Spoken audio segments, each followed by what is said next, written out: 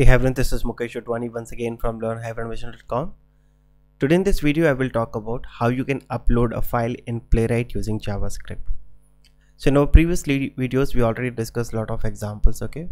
So if you are new to Playwright, I would highly recommend you to check out my playlist where I have uploaded more than 13 videos on Playwright. In this video we will talk about how to upload files in Playwright. Now when you talk about file uploader, is one of the common scenario nowadays in any application. For example, this is one of the file uploader where you can select any file and the moment you click on upload, it will upload a file. For example, if I refresh this page and if I just try to upload a single or any image, and if I click on upload, it will take few seconds and it will say file uploaded. In your case, it could be any scenario where you need to upload a single file or multiple files. So very easy approach, looks a little tricky, but it's very straightforward here in Playwright. So what I have done, I have created already a separate file so that you can save some time. We already have a test block and now we can start writing. So I will start and I will write await and I will write page.goto, and here I will pass the application URL. So now this is the file uploader. So this is the URL which we have already have. I will pass it here. Now the next thing is you need to actually upload here. See, the moment you click on this file chooser, right, it will open this file chooser for you, or you can say file uploader. You don't have to click here, okay, because the moment you click here it will open this window again.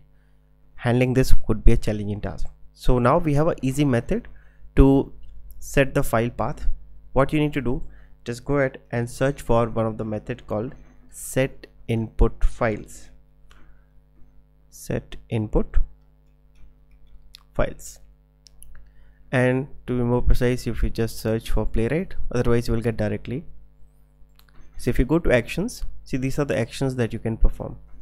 So Playwright can interact with HTML input elements such as input checkboxes, radio button, drop downs, mouse click, type character, key shortcut, as well as upload files. Okay, so this is what exactly we are going to do. So this is one separate section where you can just use this method called setInputFiles method. So you can upload a single file or you can upload multiple files, depends on you.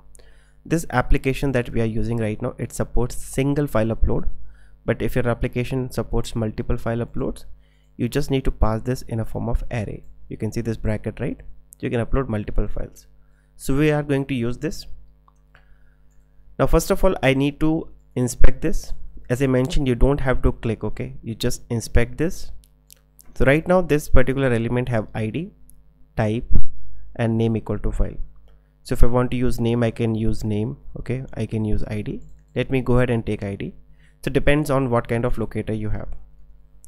So I will say page await page.locator, and now since I'm using ID, I will use hash and ID name. So basically this is CSS selector now, and now I will say set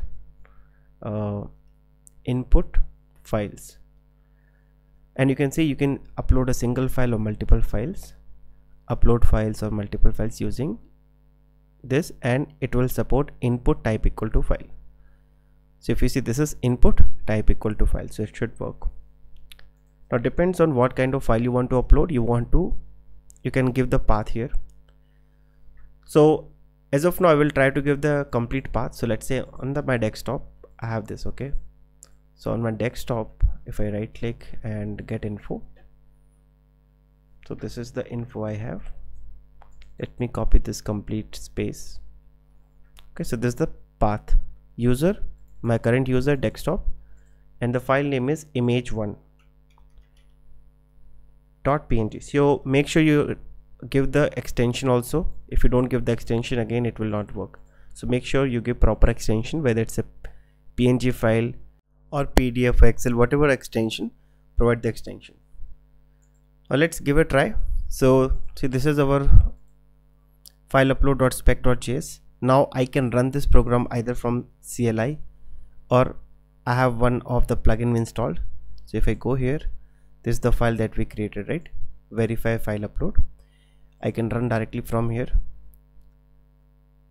So let's see, it has actually given that particular image, is image1.png. Let me close this and let me show you once again. The moment you click on it, it started, right? It will open that URL first and it will upload image1.png.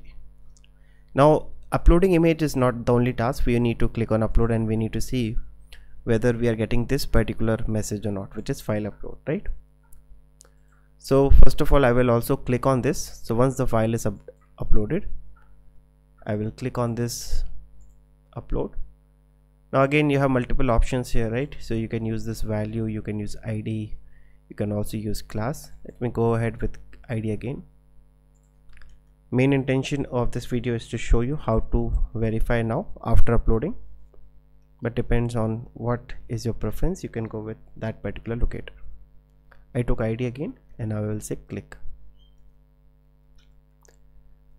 Now once you click on it, let me select a file again and click on upload. I need to capture this, right? So again, if I inspect this, this is just a h3 tag. So heading 1, heading 2, heading 3, right? So it's a heading h3, which is h3 tag. I need to just cross check whether the file uploaded message is coming or not.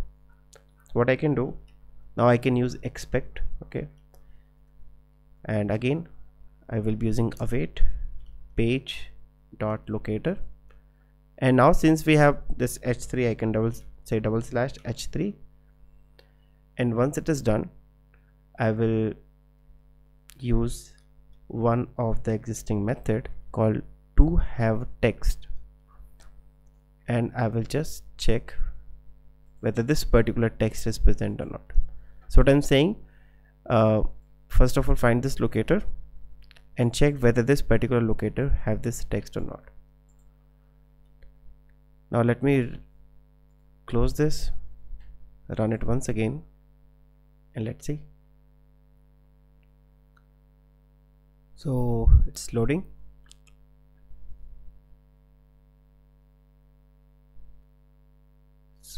Yes, it clicked on upload. We got the text, and yes, this is successful. Perfect. So now file has been uploaded. Now what I'm doing right now, I'm giving the proper path, right? So it is on my desktop, and tomorrow, let's say I move this file to some other directory, or maybe I change some locations. Obviously this test will fail again. So good practice is always keep your files in the same directory, because let's say tomorrow you are executing this complete test on some VM or some containers, so your file should be present in that particular system as well. So what I will do now, I will go ahead and create one folder here. This folder name, you can write anything, okay, like files, maybe I will say uploads, like these are the files I want to upload here. And now I will keep this particular image in that particular location.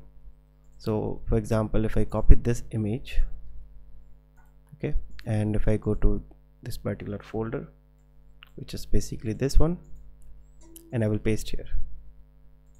Now if I want to give the relative path, how you will do it? So first of all, you will write one dot. So basically right now my test, which is file upload.spec.js, right, it is available here. So the moment I say dot, it will go to the parent directory. Then I will say go to upload folder. So basically it will come to upload folder. Now inside upload folder, now we have image1.png, and it will upload the same. So this time, instead of hard coding, we are saying first go to parent directory, then go to upload, and then upload this file. So in this way, even if you are changing some files, okay, so sorry, in case if you are removing some files, adding some files, make sure you maintain here so that it will be standard across all the systems. Now if you run this, still it uploaded the same image1.png, and we're good to go. Just to cross check whether it's picking directly from here or not, what I will do, I will change this to image2, and now change it image2.png, and just run it once again. So this time you will see it will not upload image1, it will upload image2. Yeah, image2.png, right, and upload and file uploaded, and the test passed. Quite easy. Now I would highly recommend spend some time on the documentation. So suppose if you want to set multiple files, you just pass multiple files separated by a comma and you can continue. Suppose if you want to remove all the selected files, you can just pass the array, which is blank array, and it will remove the selected files. And if you want to upload from the memory, and there's some other options. So please give a try and let me know if you need any other help. If you like this video, if this video helped in any manner, then do support this channel, share with your friends, colleagues, subscribe this channel, and I will see you in the next video. Till then, bye bye, take care.